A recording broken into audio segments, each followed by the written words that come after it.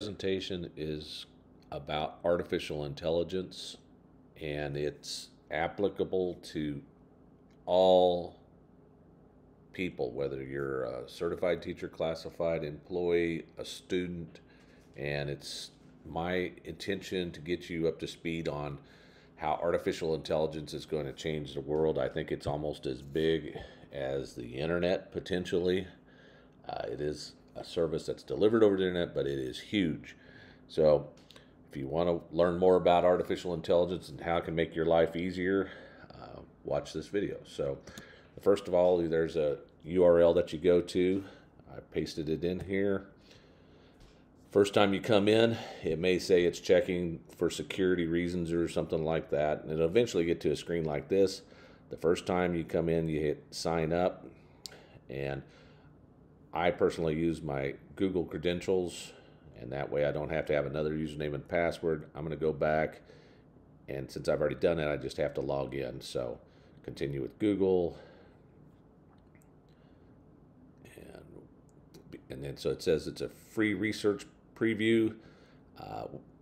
They have safeguards, but don't put in anything that is offensive. Don't put in anything that's personal. Kind of, to some degree, be careful with your data like you should always be. But I'm going to go through, it's called ChatGPT. They'd like your feedback, but chat, what I want to focus on is the first four letters here, chat. So this is like a chat service. Think of it, it's kind of like Google. You can put in, ask it something, and you'll get a result, but you can chat. You can keep the conversation going.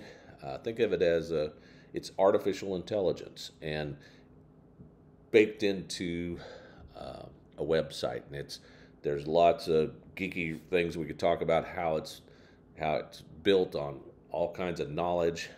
I'm not so interested in doing that. I want to talk about how you can use it personally, and then I want to see how you can use it in education specifically. The reason I want to start with using it personally is the fact that I was pretty excited by this. Dylan and Gordon, we played with this some, but I just, I didn't quite put it together, what it could be used for. And then, so I thought I had a real practical reason to use it, and I used it, and I've gotten really excited about it. And and then all of a sudden I was like, I've got to let everybody know what's going on here. I have to give credit to Dylan's really pushed this, and there's other services like this based on artificial intelligence, and we've had conversations, and Gordon and others.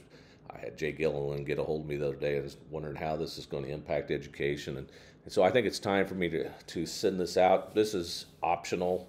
I'm sending this out on January 1st, 2023. Just thought start the new year off with some technology that some of you have never seen before, a lot of you probably. So the first thing I would do is it's a chat. So let's see, what is ChatGPT? And you hit enter on your computer, and then it'll go through and it'll start explaining what it is. And you go, okay, I'm learning that it's a model and a computer. It sounds pretty geeky to me. So you read it.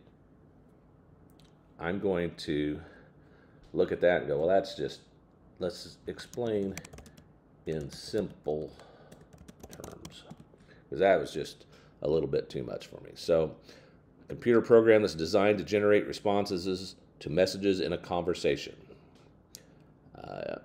It's got a language model trained on a large data set of human-generated text. So think about all the text, maybe on the internet, not all of it, and they've somehow captured that and created a way that you can converse with data. And so it doesn't necessarily do the most current data, but there's so much you can do. So the best thing I have always learned was if you use technology to solve something for yourself, personalize it, then we can take it to the next step. And so I'm going to just start with, I think of it kind of like a search engine. Let's say I have a 93 pickup. I'm going to say my 1993 Toyota pickup and this is not true, but is not starting because it's so reliable, but it's not starting, but the engine does turn over, the engine backfires. What do you suggest? So let's see what it knows about mechanics, or vehicles. So it starts saying, hey, you might have a faulty ignition system, fuel problems, exhaust, and again, for me, I'm not a mechanic, but I'm thinking that, somebody down at the bus barn might go, well, gosh, that might be kind of handy to give me a clue. They already, just to speed up things. And then, well, the nice thing is you can keep going. What else could be wrong? And it'll keep going and going. Here's some more. Number 5. So it's a conversation with your computer in essence, but it's this assistant in the back end that has lots of brains. It's not really brains, it's all computer. But it's called a machine learning. And so I think first of all, you got to kind of try it out for something that you might want to do, and you go, well, I don't know what it can do. Well, there's an example. I had trouble. Maybe my Toyota could be wrong. One of the crazy things that I'm doing right now is I'm selling my one house, rental house. We moved into it, and then thinking, okay, that's what we wanted to do. And now it's like, well, the housing market's not too good. We're going to try something different. We're going to sell both houses and see which one sells first, and then we'll figure out where I want to live. But, so I'm going to say, like last night, Judy and I were, write a real estate listing for house at 204 Nebraska. It has 3 bedrooms to put on Zillow. That's practical. It has 3 bedrooms and a bonus room, and the carpet has been recently replaced and vinyl flooring installed in the basement. And I need some, I could write that in Zillow, but I'm not an English teacher. I would rather have something that comes in, it writes up, welcome to 204 Nebraska, this charming 2-bedroom. It does so much better than what I could do. So it can take my prompts and make it so much better, so then I can copy and paste that into Zillow. So that was, but I could also, I forgot, add in, it has Ring cameras and a wireless Orbi system. So you can keep it going and tell it to, and it'll revise that. Now when it's done with this, I can copy that, which we actually did, put it into Zillow, and all of a sudden, Judy, my wife goes, oh my gosh, that is amazing. I didn't know that would happen. And you go, well, that's pretty cool, Zillow. But let me think about a student, Ethan. He wants to sell his Mustang for some dumb reason, because, a car, you always have to have a different car. Write a bill of sale, and he might do this, I would do this, that I'm selling, it's a 2010 Mustang. Just something simple like that. Write a bill of sale for me. And again, it gets you started. And then you copy that, put it into a Word document or Google Docs, take it, paste it in there, and you could have searched for that on Google too, don't get me wrong, but it's just, think of it as a chat with it. And so make it personalized. Find something that you want to do and put it in there and see if it'll do it. It can explain all kinds of things. So now let's just talk about, I'm going to get now in specifically for education. Let's give me some examples. Let's say that I'm a teacher. This could happen to anybody in the district, pre-K through 12. I needed to write an email about Johnny. Johnny is a student who is often, we need to write a letter to a parent about Johnny. He's often distracted and comes to school with a bad attitude. His grade in math is failing, and we need to help him. So that's what I wanted to help me get a letter written. I don't, I'm a busy person. I've got math to teach. So all of a sudden I'm not a great at writing letters. So here it is. It'll generate a letter. Now, again, you don't have to take it word for word, but you copy it into someplace and you start modify it. And so right there, real quickly, you can send out a message to a parent. So that's an example of something you could do. Here, give concrete examples of how to teach science to a first grade classroom. So you're a first grade teacher, you go, gosh, we should be teaching more science, but I need some examples. Maybe we already have resources, but give me another. And then you see these little dots here, it means it's working. It means you have to scroll down. And so it comes through. Here's a few ideas on how to teach science to first grade classroom. So, and again, you might look it over and go, well, I might think about using one of these ideas. So it's a brainstorming tool, if nothing else. And and then you say, okay, give me more. Give me 10 more examples. See if it'll do that. More examples. And if it doesn't, it'll let you know. Here's 10 additional ideas. So it'll go through. So I'm trying to think of how this could be used in education. If nothing else, we teach certain subjects over and over. How can we teach it better? How can we relate to students better?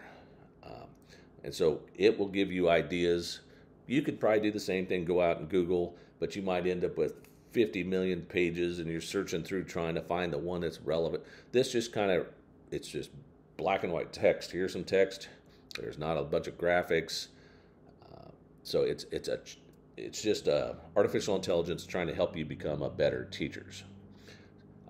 I'm going to put in one here. How can and this one, but if you're curious, it's almost finished here.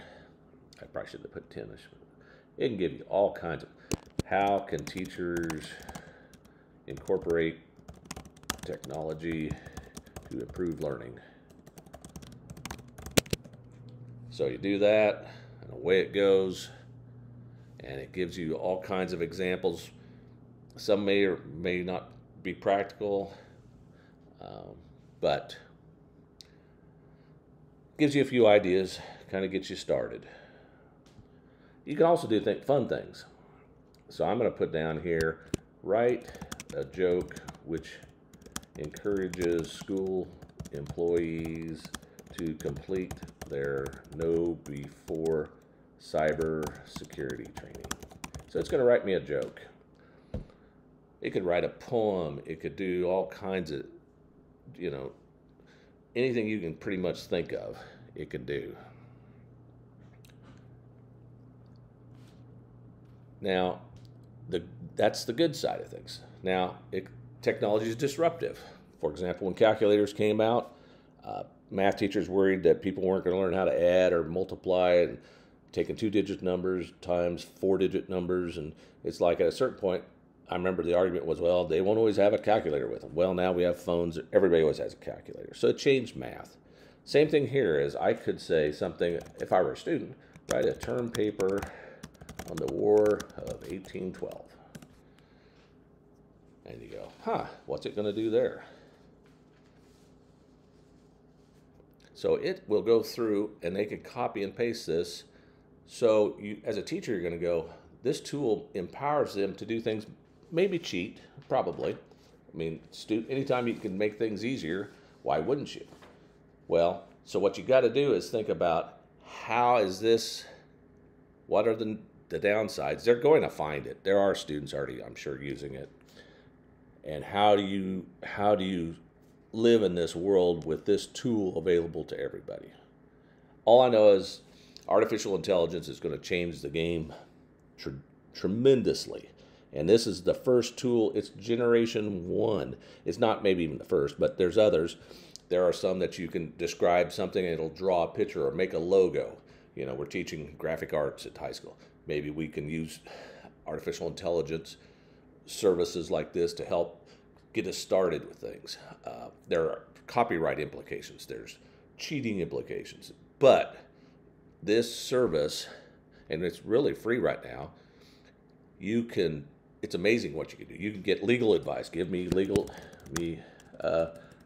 Provide legal advice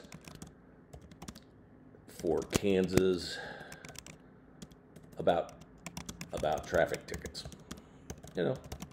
and it will try to figure out. It's not a lawyer. It's basically covered itself, but it gets you. It's like an amazing technology, and I think it's a time that everybody in the district, I don't care what you do, it can make your life easier. It can make you more productive.